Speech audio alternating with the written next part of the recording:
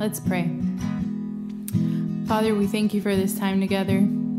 We thank you for meeting each and every single one of us wherever we may be tonight. Lord, I pray that you may just minister to our hearts through the songs, through the word, through the fellowship, Lord. I thank you for the opportunity to spend time with you this evening. And I just pray that we don't take it for granted, that we may just set aside all distractions and focus on you. Jesus, in your precious name I pray. Amen.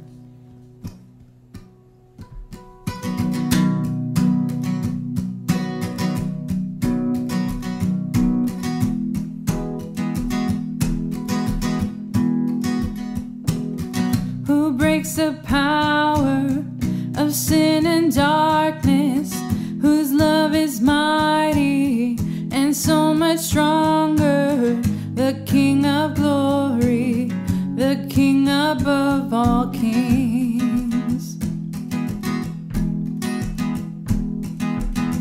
who shakes the whole earth with holy thunder, who leaves us breathless in awe and wonder, the King of glory, the King above all kings. This is amazing grace.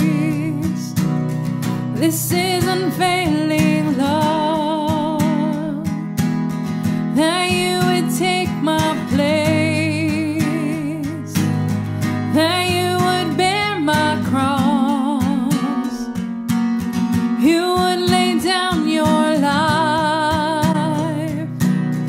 that I would be set free. Oh, Jesus, I sing for all that you've done for me.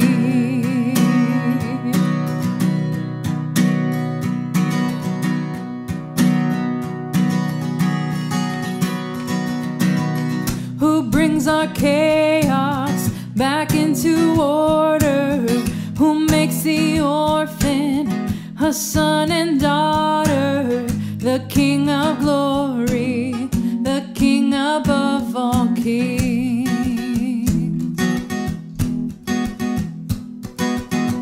who rules the nations with truth and justice, shines like the sun in all of its brilliance, the King of glory, the King above all kings. This is amazing grace. This is unfailing love, that you would take my place, that you would bear my cross, you would lay down your life, that I would be set free. Oh, Jesus, I sing for all that you've done for me.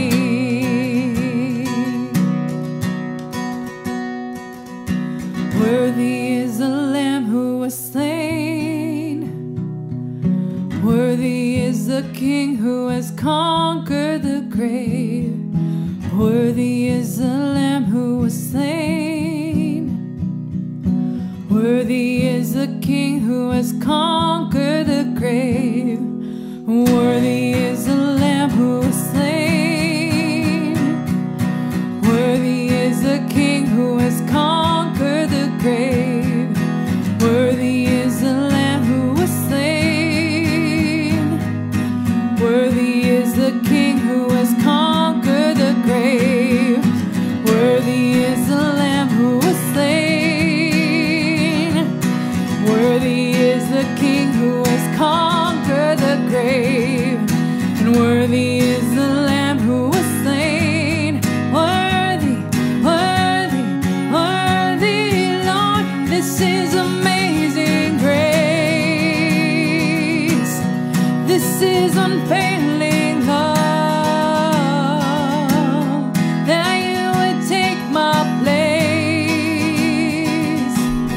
that you would bear my cross.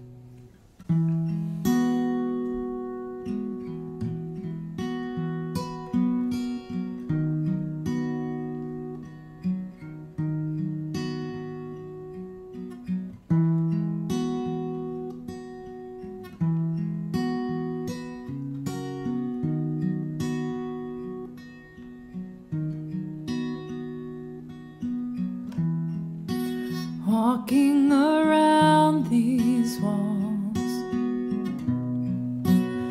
I thought by now they'd fall, but you have never failed me yet.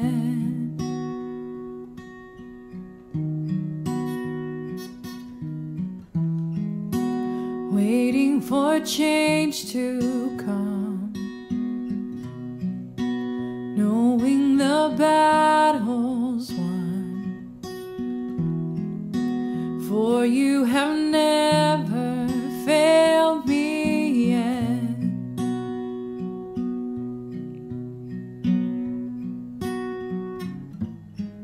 Your promise still stands.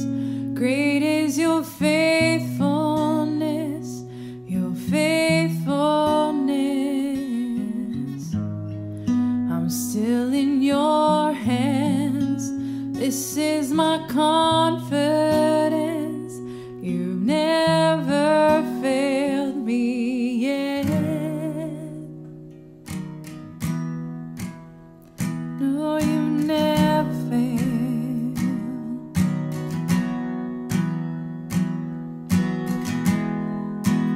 I know the night won't last.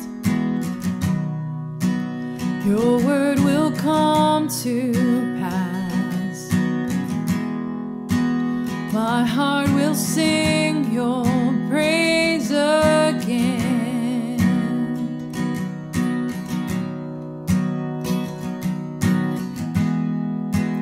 Jesus, you're still enough. Keep me within your love. My heart will sing your praise again.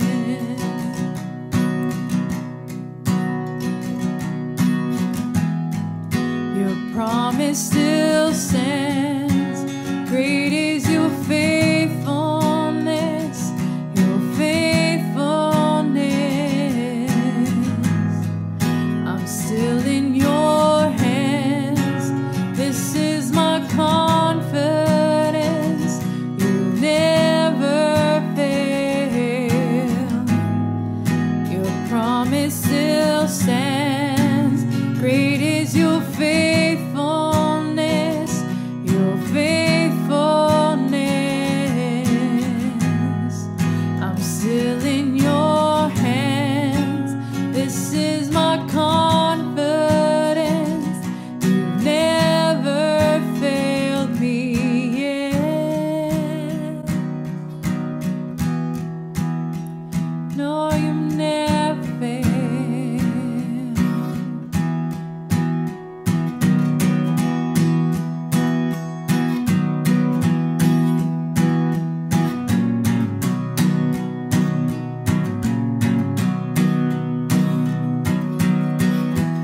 I've seen you move the mountains, and I believe I'll see you do it again. You made a way where there was no way, and I believe I'll see you do it again.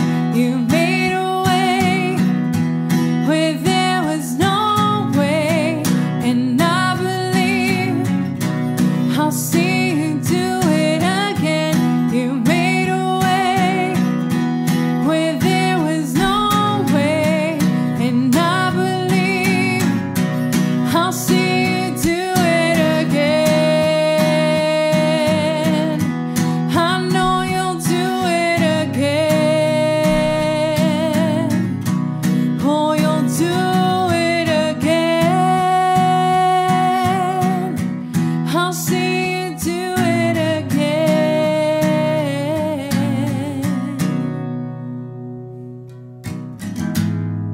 Your promise still stands. Great is your faithfulness, your faithfulness. I'm still in your hands. This is my confidence. you've never failed. Your promise still stands. Great is your faithfulness, your faithfulness. I'm still in your hands. This is my confidence. You've never failed me yet. No, you've never failed.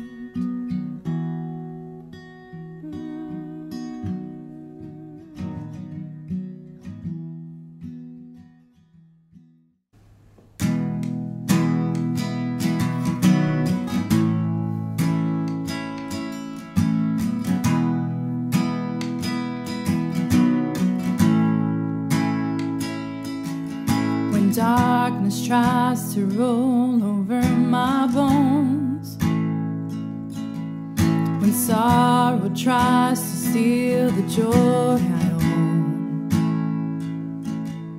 when brokenness and pain is all I know, oh, I won't be shaken. No, I won't be shaken. 'Cause my fear doesn't stand a chance when I stand in your love. My fear doesn't stand a chance when I stand in your love. My fear doesn't stand a chance when I stand in your love.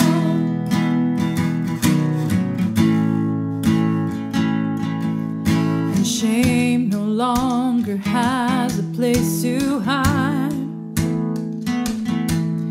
And I am not a captive to the lies.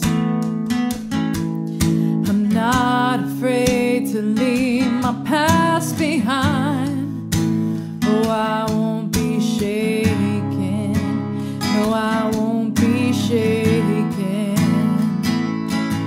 'Cause my fear doesn't stand a chance when I stand in your love. My fear doesn't stand a chance when I stand in your love. My fear doesn't stand a chance when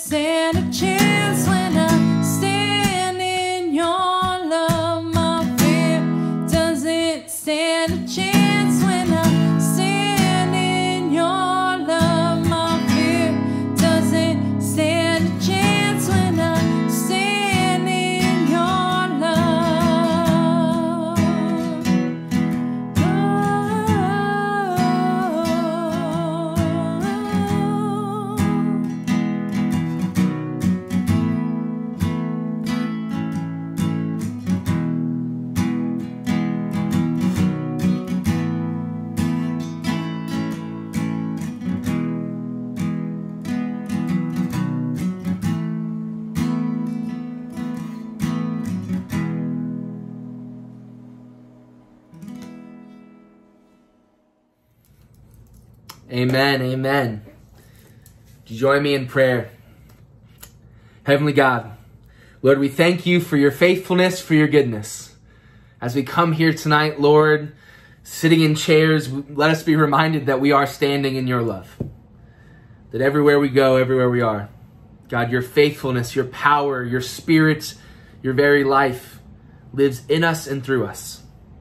God, as we come to this time of sermon and message, would you open up our hearts and our eyes to hear your truth?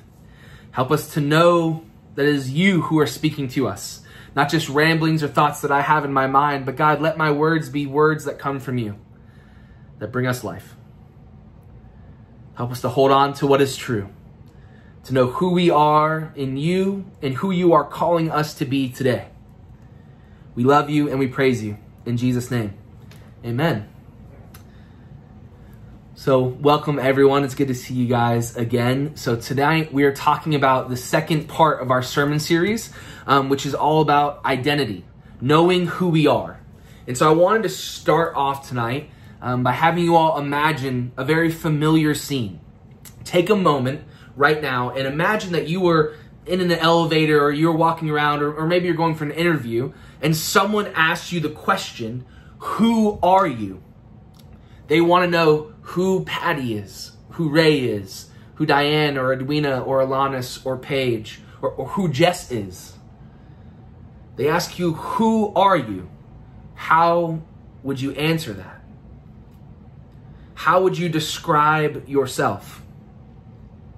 Now, most of us, we might say our names, our ages, our school or our major or what we graduated with or what we're trying to do as a career. Or maybe we talk about our hobbies, the instruments we play or the things that we like to do on our spare time. Usually we answer the question of who are you with a list of things that we do, our accomplishments, our resume, if you might want to say a different word. We like to present a certain self to people, constantly trying to show that we're worthwhile. What makes us unique? The thing that makes me me. The thing that makes Jess different from everyone else. And we live in a society where everyone is taught to do that from a very young age. We go into job interviews to sell ourselves, to do these things. But what would happen if tragedy struck? What if all of those things that you named, all of the things that you have built up, all of the facades that make up who you are were stripped away? What if you woke up tomorrow and you didn't have any arms or any legs? You weren't able to play the sports that you loved or the instruments that you cared about? What if your voice stopped working? Or what if you lost your ability to go to the school, to FIU, to your graduate program, whatever it is that you do? What if you woke up tomorrow and all of those things stripped away? If you found yourself without the ability or positions that you normally cling to as your identity, what would your identity be then? For those of you who were here last week, you heard me begin to talk about my own journey, about my testimony and how I went from playing sports and the life that I lived to coming here at being a pastor at United Wesley. But one of the things that really changed my life and one of the biggest revelations I had that really took me from someone who was unhappy with life, trying to figure out my way, was that when I stopped playing football and I started going back into my life, I found out that I was going to have kind of a crazy experience. I found out as I was wrestling with this whole faith question that I was going to have to spend basically an entire year in a wheelchair. I went from being a football player at the University of Florida, winning a national championship, having everyone who knew me knew that I was the kid who had gold trophies and ribbons all over my room. All of these things that I did, all of the athletes and all of the people who knew me, everything I had built up was this identity around my ability as a sports athlete. And then suddenly, within the course of a few months, not only did I realize I would never play football again, but I also found myself not able to leave my own house because my mom would have to open the door and put the wheelchair over the ramps and down into the sidewalk. I found myself completely stripped away of everything that I thought made me me. And I began to wrestle with this question of identity. And for me, it was that turning point. And as I wrestled over that year, as I was in a wheelchair, not able to do any of those things, that I truly began to start seeing the reality and the life that God offers us through the Bible and through scriptures. I started saying, who am I if I can't play football? Who am I if I can't do things for myself? And I came across this story, which is in Matthew chapter 3. And it's actually in all 4 of the Gospels in its own way, because this is the story of Jesus' baptism. And I'm going to read this for you, because in Matthew 3, 16 and 17, it says something that hit me so strongly. It said, as soon as Jesus was baptized, he went up out of the water. At that moment, heaven was opened, and he saw the Spirit of God descending like a dove and alighting on him. And a voice from heaven said, this is my Son. With him I am well pleased. And now most of you, if you've grown up in church and you've done this a lot, you've heard this story so many times. We've heard the story of Jesus' baptism and heaven opening up and this beautiful dove coming down. And yeah, Jesus is God's Son. Jesus fully is the Christ. But for whatever reason, when I was reading this that day, sitting in a wheelchair, not able to do anything, this thought hit my head. And I began to search the scriptures, and I read all 4 of the stories of Jesus' baptism. And the story in John is more of John just talking about it. But what I found was this. Before Jesus had done anything else, before the wedding at Cana, before he started performing miracles, before he does any of the things that we often think about Jesus being, before he heals anyone, before he preaches about anything, God calls him his Son, whom he loves. With him he is well pleased. Before Jesus does absolutely anything that makes him Jesus in our minds, God's love covers him fully as his Son. To me, that was crazy to think about. You see, in the story of Matthew, we have this crazy story about Jesus and his family going to Egypt when he was a baby so he wouldn't be killed. And in Luke, we hear that when Jesus was really young, he kind of got away from his parents and he stayed at the temple when he was supposed to be with them. And that's all we know about Jesus' younger life. But what's remarkable to me about that is that all the things we think of when we think about Jesus besides his birth, they all happen after this moment. For me, this is so crucial because it means that everything that Jesus is about to do, everything he is about to say, everything he is about to teach and do for us and for all of humanity and all of time is rooted in the fact that Jesus is the beloved Son, already fully pleasing to God the Father before he has done anything that we in today's world would say gives him value. God sees Jesus as his beloved child simply because he is Jesus and he is his child. What's crazy about this is that as we read the Bible, it's not just about Jesus, but actually, according to Paul, if we go to Romans chapter 8, verses 14 through 17, it says this: "For those who are led by the Spirit of God are the children of God. The Spirit you received does not make you slaves so that you live in fear again, but rather the Spirit you received brought about your adoption as children. And by Christ we call Abba, Father. The Spirit himself testifies with our spirit that we are God's children. And now if we are children, then we are heirs. And if we are heirs, co-heirs with Christ. If indeed we share in his sufferings, that in order we may share in his glory." You see, Paul makes this bold claim that we actually see throughout the entire Bible, that you and I, as people of God's Spirit, who are led by God's Spirit, are God's children, heirs and co-heirs with Christ to all of the glory, all of the life, all of the beauty that God offers us. But it doesn't even stop there. Like, not only does God want us to know that we're God's children, that we're co-heirs with Christ, this insane idea, but from the very beginning of this Bible, from the very beginning of Genesis, we see in Genesis chapter 1, verse 26, that God creates us in a special way.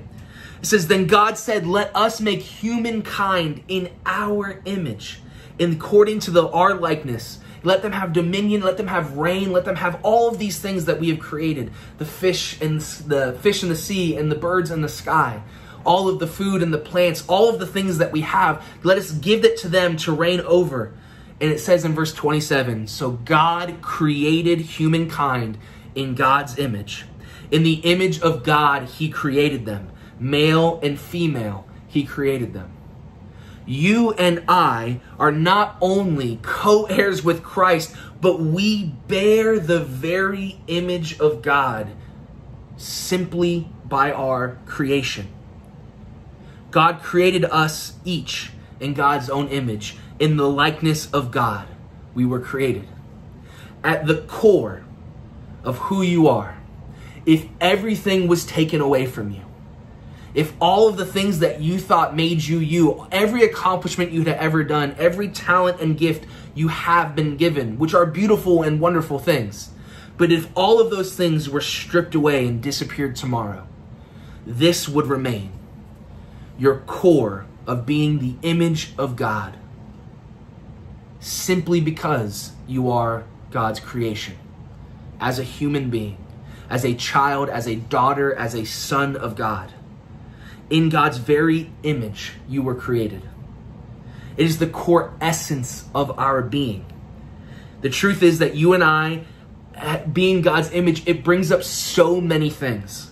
And it's part of the reason why we're doing this identity series kind of first after my testimony, is because truly understanding our identity as God's image, as God's creation, is the foundation that allows us to live the Christian life, to be faithful. And we're going to dive into that next week as we talk about God's purpose and what does it mean to be God's image and bear that image to the world. But today I really want us to dive into this. Because when we look into the mirror, it is not just your reflection that you see, but it is a divine image being reflected at you. Just as we sit here and look on these Zoom calls, and as you're sitting in classes or going to places and you see each other's faces, it is not simply the faces of our friends and family, but it is the actual divine image of God being reflected at you. God's diversity and creativity and power and love and beauty reflected in our creation and our being. See, the Bible makes this point over and over and over again. From Genesis to Deuteronomy, through the Psalms where God knows the number of hairs on our head, to the prophets where God calls us his holy people. From all the way from Matthew to John and all through the letters, you are God's child, you bear God's image, not because of anything you do, or anything you will do, not because of how many souls you will save for Jesus, not because of how great you can preach or pray or sing or do, not because of any of those things, but because of the simple fact that you are, and because of who it is that created you. It is absolutely crucial to understand our identity, because it is the foundation and roots of everything about our lives. When we forget or when we dismiss our identity rooted in the image of God as children of God, then we will easily be overcome by the hardships and temptations and problems of life. And isn't that exactly what happens to so many with us?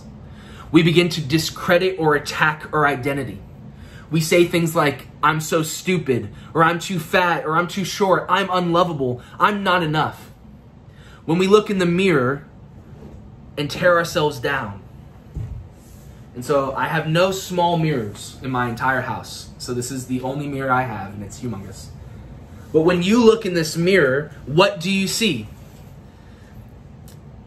You see, a crazy study that I read many years ago, and I wish I could put it down and remember it, but it said something that really changed my life, just like 10 years ago. It said that the average American can't spend more than 30 seconds looking at themselves in the mirror Because when they do, when they look at their reflection, all they do is begin to tear themselves apart. They begin to not like themselves. And how many of us, if we're honest, when we're looking at the mirror, when we're thinking of ourselves, we start saying things that are not uplifting. Say, I am too fat, or I need to lose weight, or I am not good enough.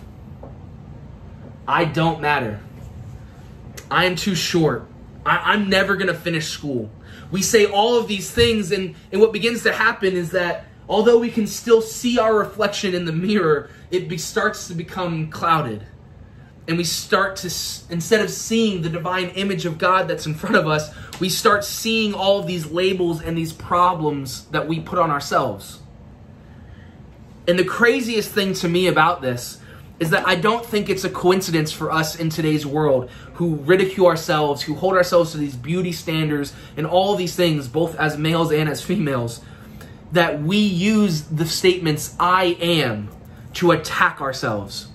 Because God, in the very beginning of the Bible, in the story of Exodus, God is before Moses and he's sending him to Egypt. And Moses asks him this important question.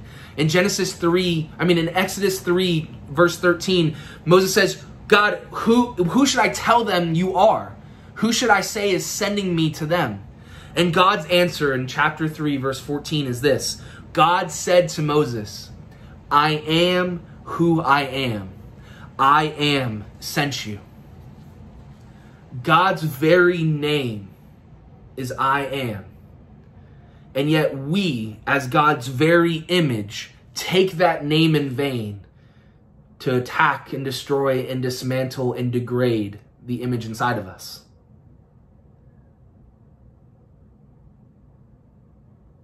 The thing that God himself calls God's self, we use, instead of building ourselves up, we use to tear ourselves down. And by doing so, we forget our identity. We forget the roots and the core of who we are and who the Bible claims us to be and who the Spirit of God breathed its life into us to be. Because only once we start seeing ourselves as God's child, God's daughter, God's son, we start saying things like, I am God's image. I am loved. I am God's child. Only then can we begin to wipe away all of the lies and the put downs and the tear downs that others and ourselves have put on ourselves. For once we begin to live into the truth of our identity as Christ's image-bearing children of God, we can start to see more clearly what God's will or purpose for our lives is, which is exactly what we'll talk about next week. So would you pray with me? Heavenly God, Lord, I thank you that you have created us in your image. Lord, how crazy is that? How simple, but yet how difficult to wrap our minds around. Lord, I pray that as we go through this day and through this week, you put that into our hearts. Take these things that we read in the Bible or that we say we should believe or know is true and help us to start putting them into practice. Help us to start putting them into our hearts. Let us to start accepting the reality that when we look in the mirror, we don't just tear ourselves down or wish our hair or things were better, but we start acknowledging your very image and presence in our reflections, in the reflections of the people around us. Help us to see your image and to reflect your image everywhere we go. Because what a beautiful and amazing world it would be if we as your children lived in to our adoption, began to believe that we truly were heirs with Christ in your glory as we participate in your reflection here on earth. God, empower us to be your people.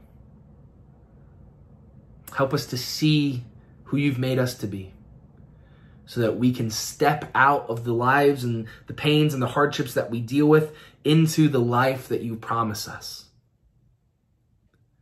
We love you and we praise you. In Jesus' name, amen.